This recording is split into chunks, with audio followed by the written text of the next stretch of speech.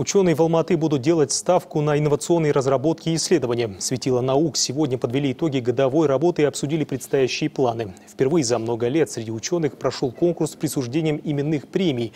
Был создан совет по этике для проведения экспертиз. Прошли выборы новых академиков. И что самое важное, ученый мир стал больше узнавать о достижениях казахстанской науки. 8 академических журналов были отмечены иностранными издательскими компаниями и библиотеками.